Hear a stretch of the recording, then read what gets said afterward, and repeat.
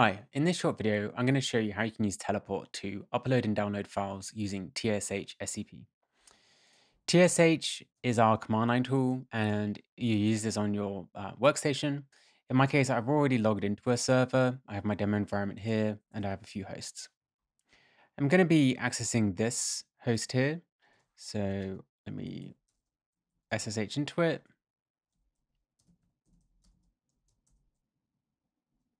And you can see this is a temp directory in here, but nothing else. So let me exit. So now I'm back in my local environment. I'm going to use TSH SCP. SCP is the same command as standard SCP, but TSH SCP makes it easier. We actually have some customers will alias SCP to use TSH SCP. I'm going to log in, which is going to pick my Linux user, which is EC2 user in my case. I'm going to pick the file, which is going to be called debug tool, which I have locally in this SCP directory. And then lastly, I am going to connect to this user again at the host that we just connected to. And it's going to pick the wrong file directory. I couldn't write to this directory, but removing that with a comma, I've now uploaded. So now if I go back and SSH in, you can see that we have the debug tool.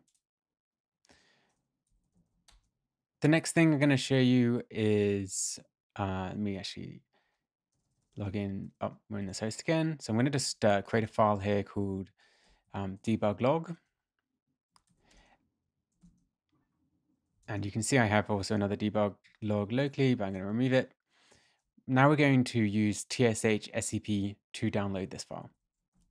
So we do the same thing again. It's the same command, but a little different. So TSH SCP, login, EC2 user. Now we just pick the IP address of our host, and the file is called debug log.